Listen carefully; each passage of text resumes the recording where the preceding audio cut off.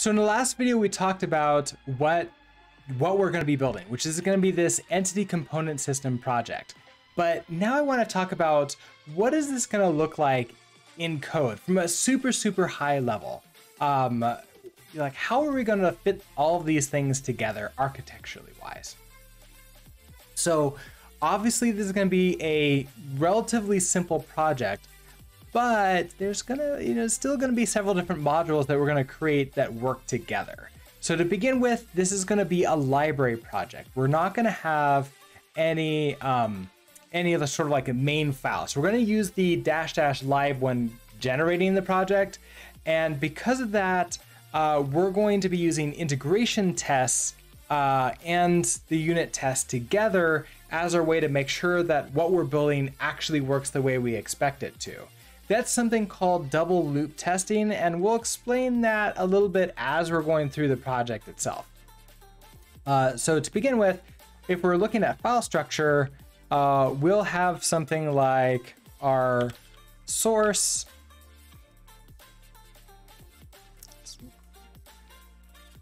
Come on, let's move up here. We'll have maybe like source up here, and like we'll have tests, and then all of our integration tests will go inside of here. So integration tests. Now inside of source will obviously be all the source code that we're working on. The most like basic one would be that library file. Inside of here is just gonna be really simple. This is gonna be where our world exists. Now the world is gonna be what holds components, it holds resources, and all the methods and everything else, the re-exports. We're gonna try to keep it relatively simple and have everything else be wherever they need to be. So one big thing about entity component systems is in this world is where all of the data goes. That way, when we're developing the game or simulation or whatever we're building with this, we don't have to have multiple state elsewhere. Everything goes inside of here. So that does mean we're going to have resources. And then we might as well add in our entities. Okay, now how are resources going to be stored? These are going to be basically just like one-off things that are solo and by themselves. So to me, that says that they should really just be a hash map. So a hash map with key value pairs. So now I don't know what this key, well, we do know what the key should be. Here's our value is going to be the actual resource itself. So let's imagine that we have a resource that's going to be the size of like the entire arena. That's not something that's that everything needs to have. It's like a one-off thing. Another example would be the frames per second we're targeting.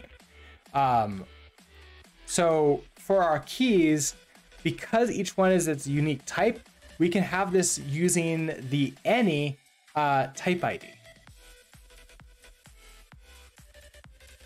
So from the type ID, we can then grab the value out.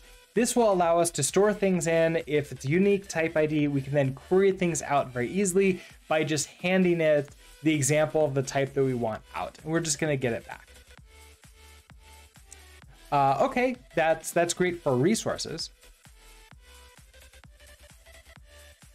Now, entities are gonna be similar, but not exactly the same.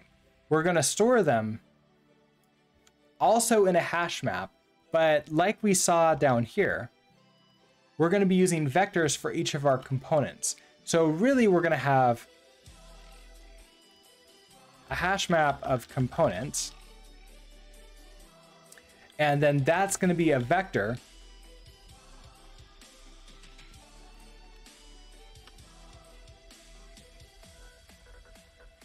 of like specific things.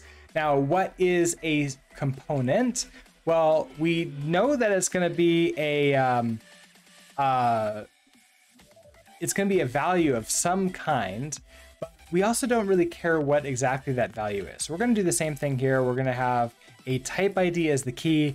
The value is going to be this vector. Inside of that, we're going to need interior mutability so we can change these things. So that means we're going to have an RC, or reference counting.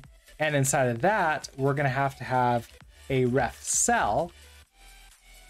And inside of that is going to be, well, we don't really know. It's going to be something. So we're going to have this just be, well, anything really. We don't really care. As long as it is just something that implements any, which really is anything, then we can store it in this data structure here. So that way we can have a whole bunch of these in here. Now this is going to be a complicated type, but we'll work through that. Now this value here for the resources is going to be exactly the same thing, except we don't have to have the RC and ref cell. We can just have this be a box with the dyne any.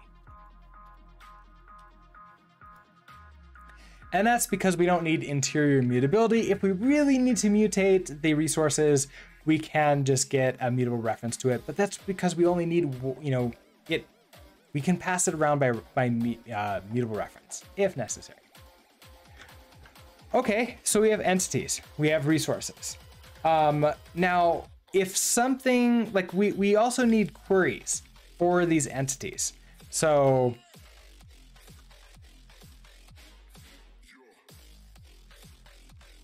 for these queries, the queries are only for entities. So I'm actually going to have that be a submodule of entities itself. And entities is going to be able to reach into queries or vice versa. We haven't decided yet. And then that's going to then allow us to query out all the data from this internal database that we're creating. Okay, that's great. And the last thing here is, what if something goes wrong and we have to like let our user know, hey, this went wrong, this is not good, we have an error. Well, we're gonna have errors here in basically the root that everything else can pull from and then return a special error.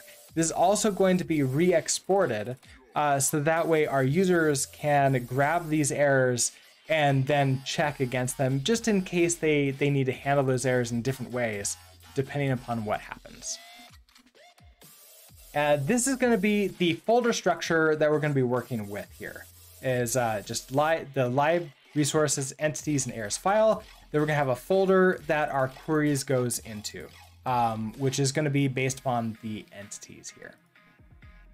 And to recap, the data is going to be stored in hash maps, and then we're going to be using essentially dynamic dispatch using a dynamic memory management for using the any trait. This prevents us or allows us to not have to use our own trait for any of these things. We can just use the any trait. It is going to force our users to have to downcast to sort of convert things back into their own objects, but it also allows our users to use any object they want, and they don't have to conform to any specific thing as long as it's a unique type that they pass in. But we'll go through all of that as we're building out the project. And I'm going to build out the project with you, and you can follow along if you so like to. Anyways, I'm excited to get forward with this. I will see you in those videos, and well, see you then. Bye.